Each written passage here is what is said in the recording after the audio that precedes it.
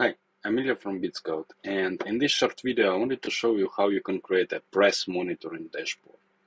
So what is that? There is a very famous newsletter called Help a Reporter Out, where journalists send you different questions and various topics, which looks like this. And it allows you to get in touch with the journalist and provide your expertise and get to know the journalist and establish a relationship. So there are many topics that you can apply to, but the problem is that it's quite a lot of things to track. In this video, I wanted to show you how you can create a press monitoring dashboard where you can analyze those topics automatically, build charts like this. So, for instance, you can track what are the queries that have deadlines today. Maybe some topics you have deadlines this week. Then you can filter this out by providing, let's say, extra things. Let's filter only biotech, and you will see the distribution on different media, what they're writing about. Let's say Mom Junctions almost all the time writes about biotech, health tech, and etc. But it allows you to build this dashboard that is updated in real time and see what is going on. Also, using Bitskout, you can add custom topics, categorize queries based on your criteria, and this way you will have more targeted understanding of which queries you should reply to, and also build a keyword cloud if you can extract keywords.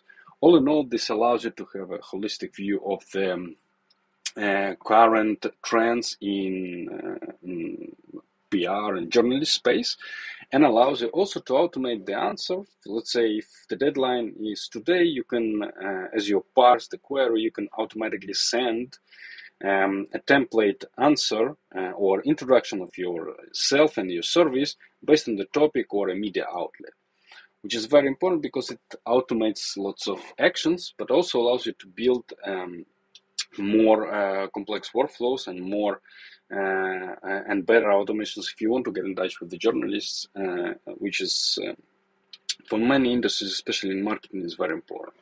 Okay, the press monitoring dashboard works based on this small scenario, which is very easy to implement, and you will have access to it. I will share it with you, the blueprint, and it works in the following manner.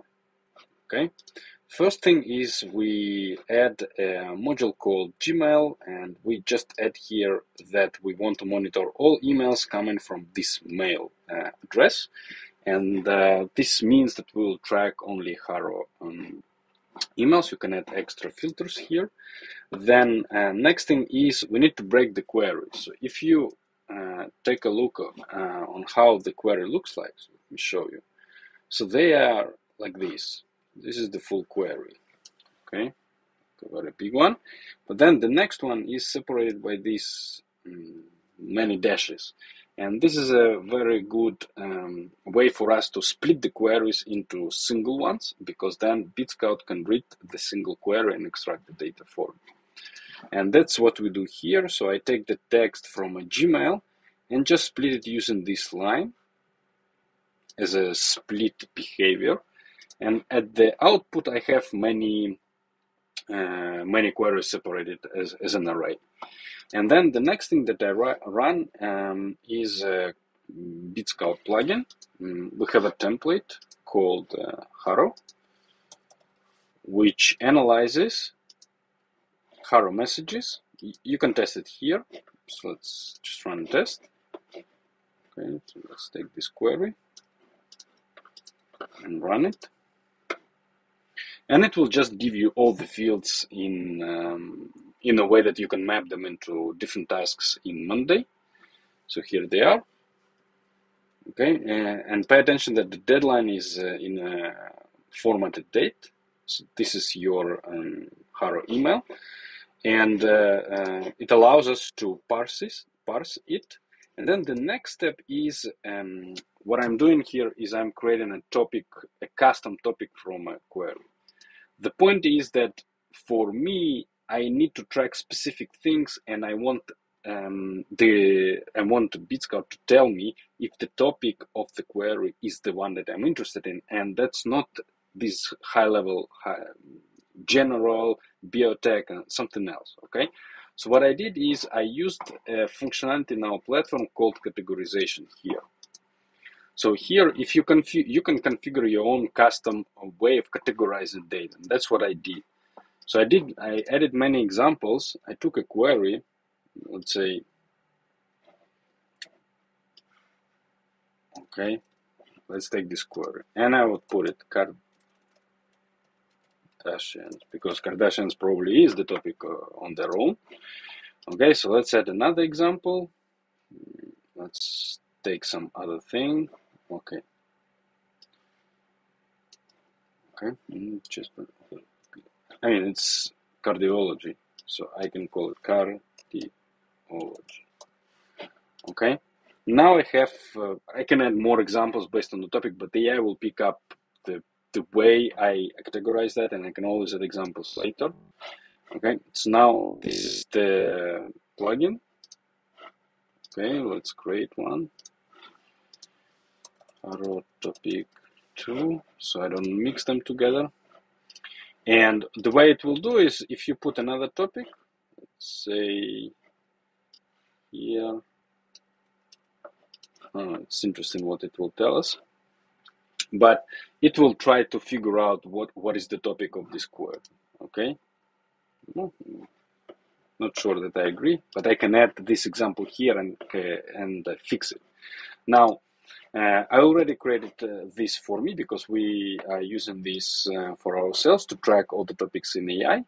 And as you can see here in validation, it's mostly things about augmented reality. I mean, something that I would like to say, if somebody is talking about chatbots, I want to know about that. Independently, if it's a biotech or logistics, okay, it's a chatbot. That's a question for me as well that I'm interested in. Now, this is the second plugin which analyzes that. And if the query is empty, sometimes query can be empty, I analyze the summary, right? Very easy to do, and I add an ignore here if both of them are empty for some reason. I don't want the scenario to break. And the next step is I extract keywords. It's not a necessary step. The reason why I want keywords is I have this word cloud here for me, which basically gives me a little bit of hints of what people are interested in. As you can see, mostly it's business tips, benefits. So it gives you kind of a cloud for keywords you can use. And then we have a simple router, because sometimes I write it to different tools, but in this case you don't need a router. You can write it directly to Monday, and you write it just create a task. The most important thing is here to use create labels to yes, because this way you can write directly into drop downs. And drop downs are needed because drop down fields here are basis for your charts. You can filter, okay, using drop downs. Okay, so you can filter. Because these are drop downs, I can build this nice chart. So now I have a live monitoring, press monitoring dashboard. So let's run it and you will see what happens. So let me go back in time a little bit. So let's start here and just run. And now it will take the email, just one email, which can contain lots of questions, and we'll just run with it. I'm analyzing the whole email without breaking down into topics, but you can only analyze a certain topic if you want to. Okay, so what will happen is that will be, okay, so we already see here the tasks, they have a deadline, then I can move it here using extra automations, but this way you can create an automated press monitoring dashboard, and when some topic is there, deadline is today, you can send yourself a message or automatically trigger the email introducing yourself or your service to this journalist, because you have email parsed here. And this is the way HARO emails work. Okay, that's it. It will go over many emails. I think it's 100 something. But this way you can have a very sophisticated press monitoring dashboard in practically 1 hour setup. That all takes a little bit of, as you can see, that even the scenario is not very complicated. You can have everything monitored here and automatically send in emails and establish the relationships with the reporter. And if you work in marketing, you probably know how important is that. So this way, you can do those automations without having a full team reading the emails every day. I remind you, there are 3 emails per day. So it's a lot, 300 questions to read through. So you can do that yourself. No need for tech people, just very straightforward, and that's it. So if you have any questions, I'd be happy to answer to you.